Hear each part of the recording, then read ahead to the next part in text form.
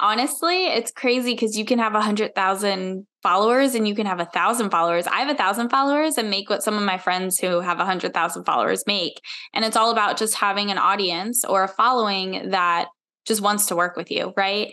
And so, pretty much mapping out step by step is to first have an Instagram account that has really good content and marketing. What that looks like is having a content strategy. So I can kind of dive into what that looks like. You want to be able to post things that's nurturing your audience. So kind of what we talked about, resonating and relating with them, right? That's going to come into the storytelling. That's going to come into posts that are really going to make your audience love you as a person because they've seen your failures. They've seen how you've done really well, and they've seen how you've made it or overcome something in your journey that they probably want to overcome that they haven't yet. That's the first step. That's what I always say. Let me just comment on that one thing that's really important.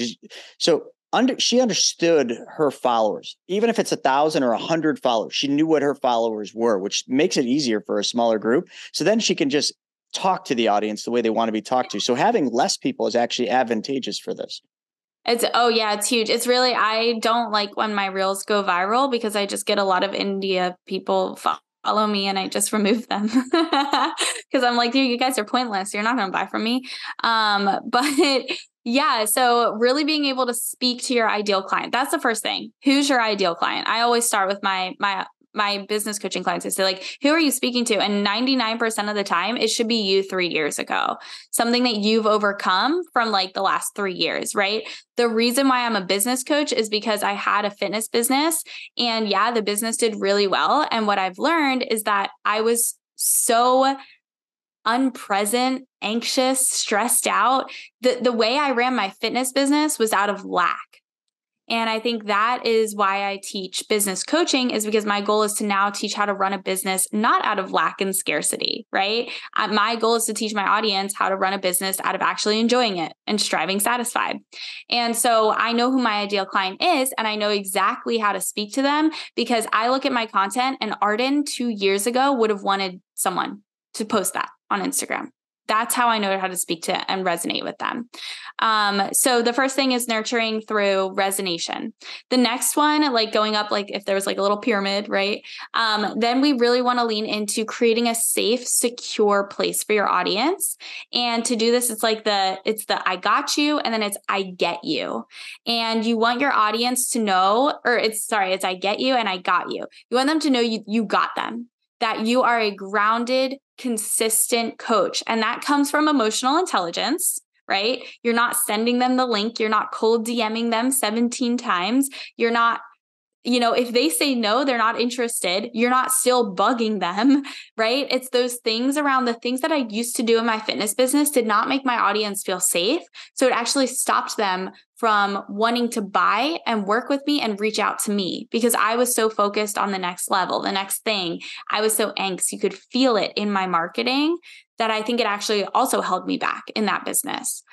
So my goal as a business coach and what I've shifted into is I'm a lot more grounded, neutral, consistent. My audience knows what's coming every night around 4:45 p.m., the sunset.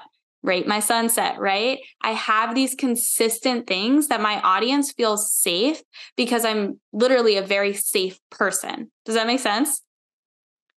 So that's the next thing that you really want to lean into with your audience is let them know, like, I got you.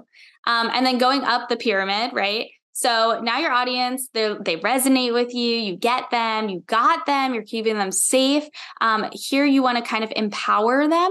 Okay. And a lot of times I say empowering them through your own stories, right? That's the storytelling, but also through testimonials of your other clients, through giving an example of what a high-level client looks like, right? I just made a post around what my second mentorship call looked like. I just posted that this morning. And it's like being able to say to them, hey, like this is a testimonial of what it looks like when you're coaching with me. That could be more of like a, hey, this is safe. Like I got you. But it can also be like a empower you. This is how we're going to show up together, right? Maybe you're posting testimonials of clients who have worked with you in the past who are like, I love this person. She's great.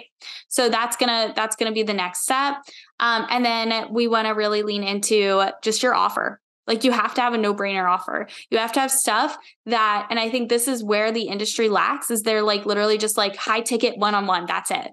And like, that's going to push away all the people who are like, A, don't have the money to drop 10 grand, and B, aren't really sure what they 100% want. So maybe they want to try some lower ticket thing. And then next thing you know, I've had people who have tried out like a free masterclass and then paid in full the next day for my one-on-one coaching because they just weren't sure. Because they were like, I kind of love this, but I don't know. And then boom, that made them sure. And so being able to have an offer that's just a no-brainer and having multiple offers for people to enter your world, to be a part of it, is really what's going to create not just your reoccurring income, but also just the ability to welcome more people in. You said something in there that one of my top mentors told me many years ago when I was in a really low point in my life. I was a financial advisor, but I was transitioning into real estate. I was in this flux. I was hurting for money because I wasn't doing what I was supposed to do as the advisor because I just was so interested in real estate, which took a lot of money. And it was this hard time. And I remember I went out to his mastermind. It was $5,000. I didn't have. I maxed a credit card out. And I remember like just everything. I stayed at the cheapest hotel I could. I was embarrassed. And I remember like the one day when I learned where it was, I walked to his mastermind because I didn't want to pay for an Uber. And, when they went out to fancy dinners, I didn't go, or I would just kind of eat whatever they provided. So things were rough. I've been there many, many times, but I remember in that mastermind, I asked him, I said, Greg, because that was his name. I said, he kind of knew my situation. And I said, I need the best advice you can give me. And I remember Greg leans into me, puts his hand on my shoulder, and he says, I'm going to give you the best advice I can give anyone. And I'm like, yes, Greg, give me it. And then he says, give your best stuff away for free. And that was it. And the first thing that I thought, I was like, you son of a bitch. Dude, I just paid you $5,000. And the best advice you got from me is to tell me to give the only thing I have that I can make money on away for free? Give it away for free? Okay, I won't be seeing you at your next mastermind because I won't be able to afford the damn flight to California to come to your house. Clearly, you know where I'm going with this. That was the best advice. It was the best advice anyone could ever have given me. And that's exactly what I've done. Ever since that point, I fought it, but I did it. And I give my best stuff away for free. People are like, oh my God, why do you do that? Everything you have is free. Like, how do you make any money? When you give your best stuff away for free, people are going to get exactly what they want. They might not take action on it, but you're going to give so much that they're going to want to give back. They're going to want what you have. So anything you do, they're going to want to buy it because they've gotten fulfilled by you so much. And then you find out how to monetize it by short, small little ways. I agree with you. I think the people that go out there and sell these big coaching tickets, they're going to be gone. They're going to be like dinosaurs. They'll be extinct soon because once all this newfound printed money starts to dry up, which it already is, they're not going to have clients that can pay 30 grand, 10 grand. They're going to be looking for the real people that have been giving it all away for free because that's all they're going to have. Just like back when the pandemic started, like you were there and people were seeking a certain thing. Well, that seeking is going to drive people to what you just said, all those free nuggets, those free things you're doing, focusing on having the right people that you're talking to, not more people. More isn't right. And I love that messaging. I love how you do that. So like, what can someone expect? Like if they wanted to go out and open their own business and do some of the things like from a monthly income, because that's how we all live, what would someone be able to generate doing some of these methods? Yeah. So, I mean, my mentor makes over 100,000 a month. I make 25 about consistently a month. I think it really comes down to also like, it's going to take time. Like I didn't just start and make $25,000 months. I had to build my reoccurring income.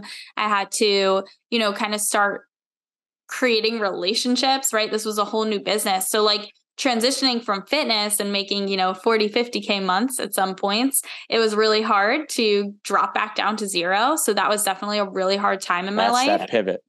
That was the hardest pivot. I was like moving out to San Diego, starting my new business, and just invested $15,000 in my mentor.